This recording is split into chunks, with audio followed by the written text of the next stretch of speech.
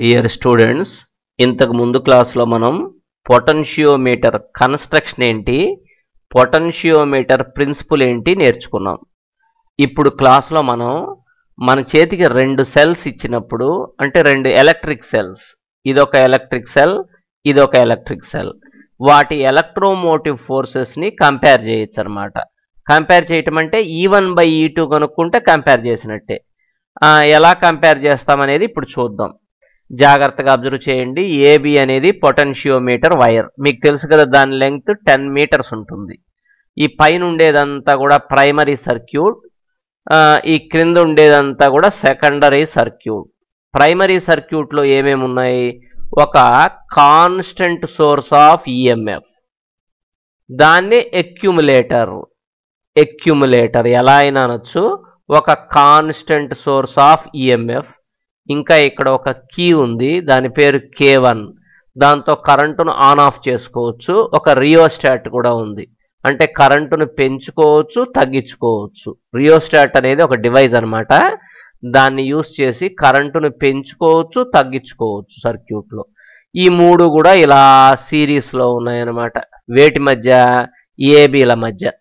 ఇదంతా కూడా primary circuit, right. మరి ఇక్కడ క్రింద ఉంది చూసారా, ఇదంతా కూడా సెకండరీ సర్క్యూట్.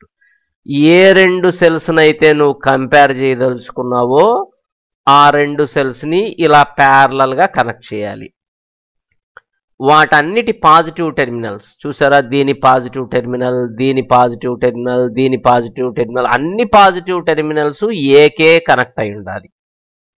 ఓకే, మరి వీటి రెండిటి నెగటివ్ టెర్మినల్స్ దేనికి కనెక్ట్ అయినాయి? ఒక 2-వే కీ ఉంది ఇక్కడ, K2, దానికి కనెక్ట్ అయినాయి. 2-వే కీ అంటే ఏంటి? దాన్ని ఉపయోగించి అవసరమైతే సర్క్యూట్లో E1 ఒక్కదాన్నే ఇంక్లూడ్ చేయొచ్చు.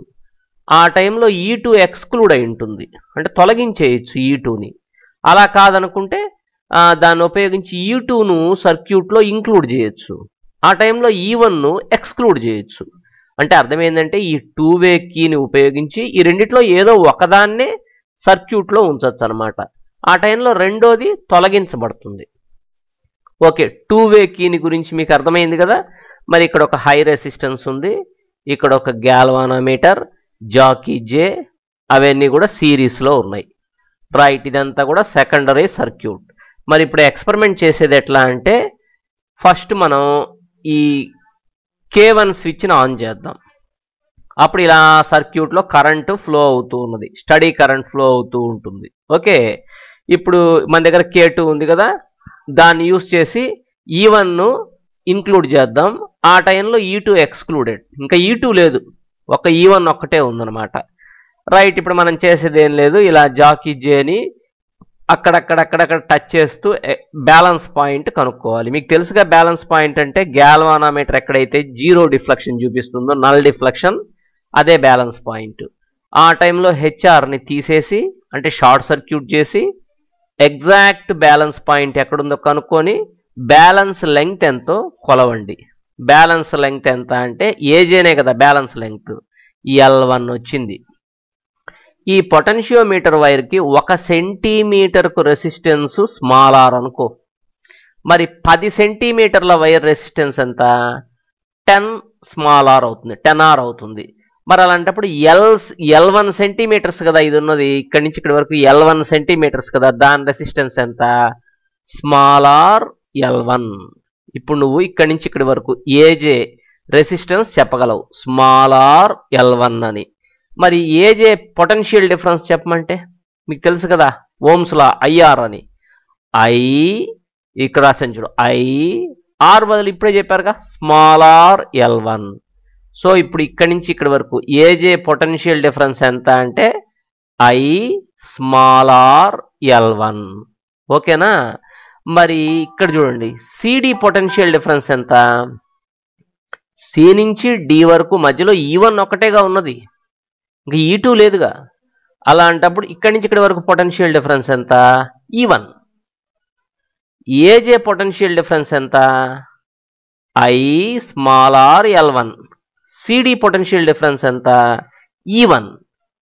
మనకు ఒక విషయం తెలుసు, ఈ రెండు ప్యారలల్గా ఉన్నాయి.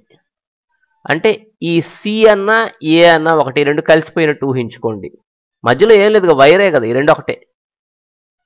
డి అన్న ఇక్కడ ఇక్కడ అంత డీనేలే, డి అన్న ఈ జే అన్న ఒకటే, కలిసిపోయినట్టు ఊహించుకోండి. అలాంటప్పుడు ఏజే పొటెన్షియల్ డిఫరెన్స్ ఎంత ఉంటుందో సిడి పొటెన్షియల్ డిఫరెన్స్ కూడా అంతే ఉంటుంది. సిడి పొటెన్షియల్ డిఫరెన్స్ ఎంత? ఈవన్ కదా. ఈవన్ ఈజ్ ఈక్వల్, ఇక్కడి నుంచి ఇక్కడి వరకు పొటెన్షియల్ డిఫరెన్స్ ఎంత? I small are ఎల్1. సో ఇప్పుడు మనకి ఏమని వచ్చిందంటే even is equal I small are ఎల్1 అని వచ్చింది, ఈక్వేషన్ నెంబర్ 1. స్మాల్ ఆర్ ఏంటంటే resistance per unit length of the potentiometer wire. 1 సెంటీమీటర్కి resistance ఎంత అనేది స్మాల్ ఆర్. ఓకే, ఈసారి ఏం చేద్దాం ఎక్స్పెరిమెంటు? ఈసారి ఈ 2-వే కీని యూస్ చేసి ఈవన్ను ఎక్స్క్లూడ్ చేసి, అంటే తొలగించేద్దాం. సర్క్యూట్లో E2ను ఇంక్లూడ్ చేద్దాం. అంటే ఇప్పుడు E2 ఉందన్నమాట. ఇందాక E1 ఉంది, ఇప్పుడు E2 ఉంది. మళ్ళీ ఇలా బ్యాలెన్స్ లెంగ్త్ కనుక్కొని, ఎగ్జాక్ట్ బ్యాలెన్స్ లెంగ్త్ కనుక్కోవడం తెలుసుగా మీకు. ఇందాక చేసినట్టు చేసి ఇప్పుడు బ్యాలెన్స్ లెంగ్త్ ఎంత అంటే L2 వచ్చింది. E2 ఉన్నప్పుడు బ్యాలెన్స్ లెంగ్త్ L2, ఇందాక E1 ఉన్నప్పుడు బ్యాలెన్స్ లెంగ్త్ L1.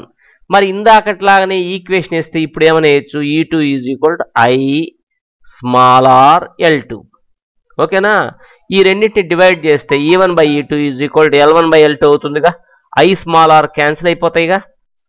ఇందులో L1/L2 వాల్యూస్ నీకు తెలుసు. L1 తెలుసు, first time balance length. L2 second time balance length. అవి రెండు సబ్స్టిట్యూట్ చేస్తే నీకు E1/E2 వచ్చేస్తుంది. అంటే కంపేర్ చేసినట్టేగా. అలా కాకుండా E1 E2లలో ఏదో ఒకటి తెలిస్తే ఆటోమేటిక్గా రెండోది కనుక్కోవచ్చు. నీకు E1 తెలుసు అనుకో, సబ్స్టిట్యూట్ చేయి, E2 వచ్చేస్తుంది.